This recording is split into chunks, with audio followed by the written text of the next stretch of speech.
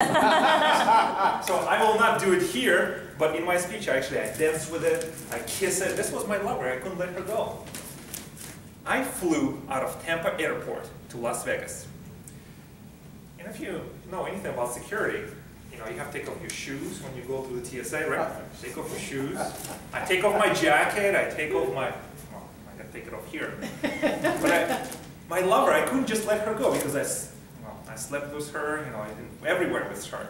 And I had to let her go. So I had to put her in the machine, but it didn't fit. So I had to push and prod, and eventually she went. I was happy. Go to the gate. They did the X-ray of my body, and off I went. Until I saw a TSA agent approach me. And I saw all the blue lights started blinking. And I saw him put a blue glove onto his head. He came over to me and said, "You've been selected for additional screening." You have to learn to let it go. Eventually they did. And I went to Las Vegas.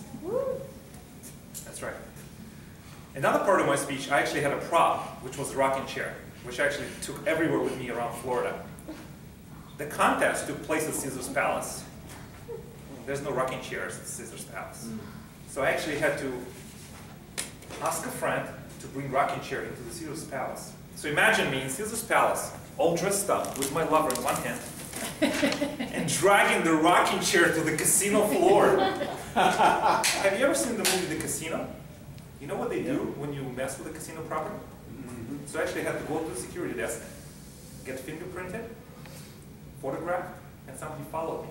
Because I didn't want to run out of the casino, they shoot me on the spot. I think I gave a pretty good speech. The judges didn't agree. But you learn to let it go.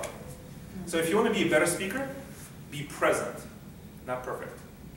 Be charming, and learn to let it go. Sometimes you win, sometimes you learn.